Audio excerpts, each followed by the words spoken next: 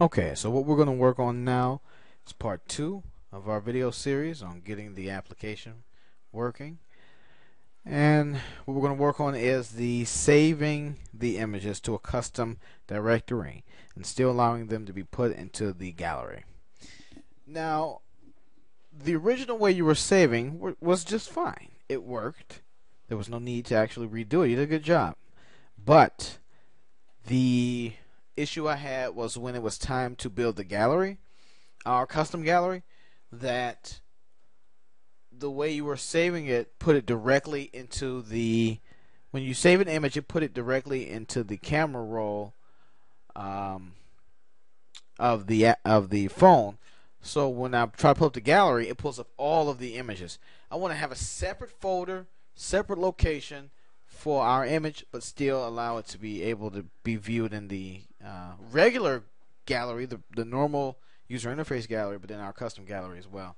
And if this wasn't possible, then I wouldn't care. But I've seen apps like Instagram on my phone have a separate folder, separate directory with images in there. But then when I go to pull up my camera roll, I see the Instagram images there as well. So it's like, wow, how did they do that? I figured it out, and we can do it here together. Okay, so in order to make this possible, you have to have, of course, in your manifest, you have to have the permission to access the SD card. But other than that, once you have that, the rest is easy. Here we go. So instead of having a bunch of code, I actually made a, let's see if we can show that here. Where is my, here we go. Okay. So what I've done is I've made a separate Java file to handle all the code. Just like you got my drawing view in its own Java file, instead of having it in your original Paint activity here. I did the same thing with the save here. And the same thing we did with the color dialog as well. So here is the save code. Simple. What we do first is get the actual image that's on the canvas that the user is seeing right now and turn it into a bitmap that we can use. Alright, grab that image, make it a bitmap, and then I make an instance of this Java file, a container, a birth of this Java file called save that I created here. And I call it save. Make a new version of it there. Now what I do is take the save and run a method that I've built into that Java called the SaveImage, and then I give it the context, like who the heck is calling it, and then the actual image. Feed it those two inside of there, and then I'm done. Now this does all the heavy lifting. Let's take a look at that. Alright, so you see I got some private variables here in the beginning. This is pretty cool, but you can change them as you want. I first set the context of this. I call it TheThis. The context, which is the guy who called it, who was the one that the user physically sees. It's that guy. Alright, and then this next string, this is the directory that we're creating, right? So that's going to be on the SD card, whatever you want to call it. And then this is the file name of each individual file. You'll see how I created the file name, but this is the prefix to each individual file. Alright, so when you run this code here, first I set the context to the context that was called to this. Then I make a new string and I call it the file path. What I want to get is the directory of the SD. What the heck is the SD card? What do they call it? Some call it MMS/directory, something like that. Whatever your phone calls your directory, give me the name of that for the external directory. And then give me that name plus my directory name.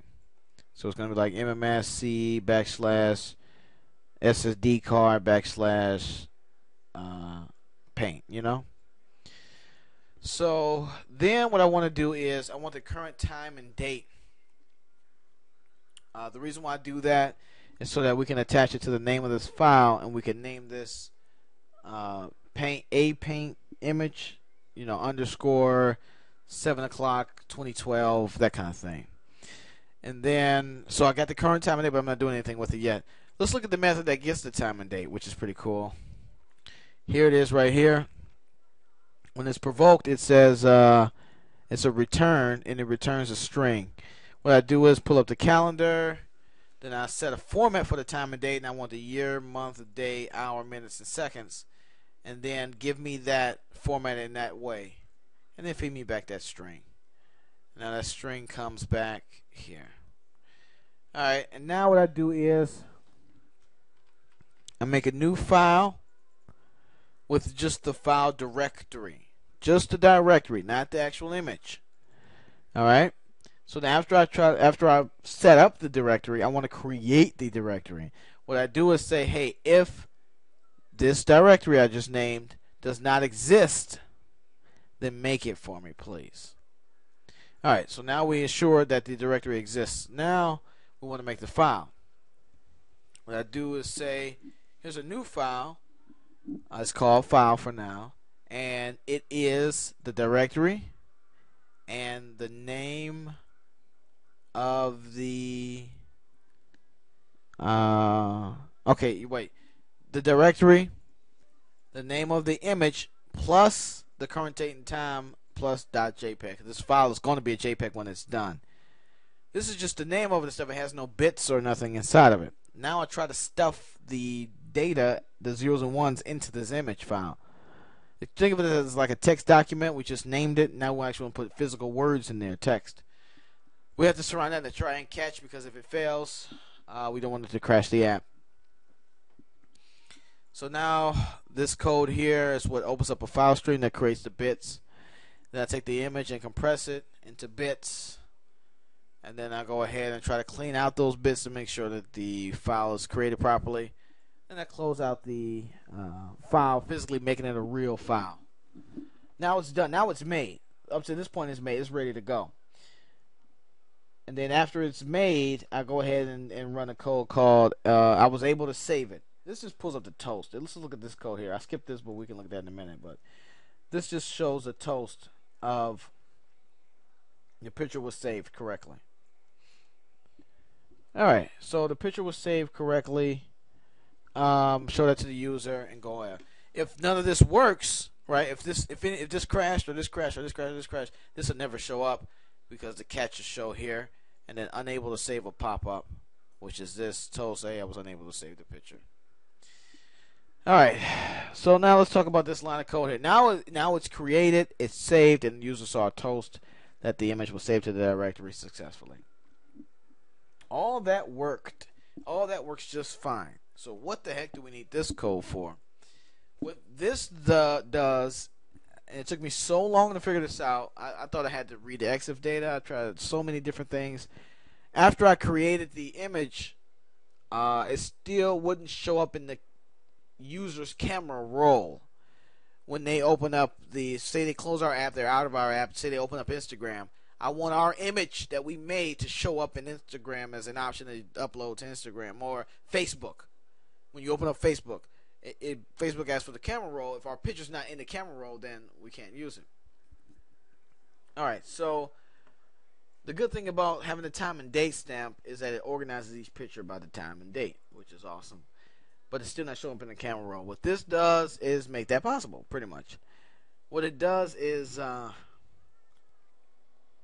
it makes Android operating system scan that directory to figure out what type of files are in there, and then put its sort of cache of memories of what kind of files are there, and know what to do with that. If it sees a bunch of MP3s, it knows it's music. If it sees a bunch of images, it knows it's images in there. If it sees, you know what I mean? So that's what this line does. And now that Android knows that there's an image in there, there's images in there, now it will treat that directory as one that can be shown in the camera roll. Unless in that directory we put another file in there that says do not ever show this directory in the camera roll. But that's a different program for a different day. A different line of code for a different day. Alright, so now let's watch this code in action. Let's go ahead and run this. And I'll open up the app here. Now, you know what? Oh, it's not running. You know, before I open it, let's show some proofs first. If you look at the phone here, let's go back. All right, now if you look at the gallery, go back. There is no folder on this gallery. Let's cancel this. Called whatever this name is here. Well, you know what? I can name it something else too as well, and you can do it as well.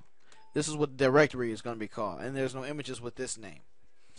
So there's proof that doesn't exist. And if we open up one more app, my File Explorer, it also shows this. We're looking at the SD card here. What did I say? MMS is MNT. There's no. If we look alphabetical order for AM, we don't see none of that there. All right. Now let's go ahead and go back to the home screen here. And now let's run this code. Alright, should be running in 1 second here. Pretty fast on a real phone. There's no editing tricks or nothing there. Alright, so if we color a little bit here, and I want to make it bright color so we can see it. Oh no, you might not be able to see it with bright colors. So I'll use B. Okay. And we know that this is, let's pick something random here. We know that this didn't exist before. I don't want to do stuff that may look pre-rendered, you know. All right, so then we'll see all my notifications. Now let's go ahead and save this. Hit the menu button and hit save. Picture saved by save. What the heck? What did I put for that? Saved by save. Picture was saved by save. Yes, I did put that there. Oh well, that's what you get. Picture was saved successfully. You know what I meant. Alright, now if we go to our import, watch this. Import, choose existing image because this is a new image saved. We should see, cross your finger. There it is, that new folder. Oh, that new folder with the image. We go in that folder. There's only one image in there. And as a matter of fact, if I go back, and back to close the app, go to our gallery.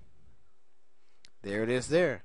And if we go to this here, there should be a new directory. Oh, it's not there. Maybe I gotta refresh this. What the heck did I just do? I don't see it. Hold on. Don't tell me this is an epic fail on camera. There he is. Hello. And then if I go back to I'm going to hold the home key here. Go back to the app. Let's make a new canvas here. And let's draw some more. Give it some color. Yep. Here we go. Save this. Picture was saved by saved. And I'll leave that up to you to fix that. And let's go to, let's get out of here and open up the gallery. Now check that out. Not only is that directory there, but it's in order from the last picture that we drew to the oldest, newest one, the oldest. And that was what the time and stamp and date did for us. And there they are. And also, one more quick check. Looking at directory, oh, there's only one. Oh my god. No, we got to refresh it. And there it is. Now what I'm going to do is go ahead and rename this folder back to the way it was before, so that when I give you this code, it is in the original form. And what I'm going to do is run that line of code. It should work on the phone in just a couple seconds. No editing, nothing there. And then save this. Let's put Jeff. Oh, let's make a new canvas here. Color. Jeff is the man. Alright, and then we can save that. Now if we close this app out, go to our gallery, there should be a new folder there with the right name. Remember we had the wrong name on that folder. Look at that, and there's the image there. Make it big. We can look at it. And what I want to do is have, I'm still debating on how we're going to do our gallery, but I want to see if we can, if it's easier to make our own gallery, right? Or see if we can invoke this gallery to show exactly right here and just have all our images down there. I don't know. We'll see how it goes. Oh, you can't see. Sorry. Yeah, there you go. So there we have it. So the next video should be on the importing. I mean, geez, not importing. What the heck was the next video? I'm going to show you. Give me one moment. Preferences. That's the next video.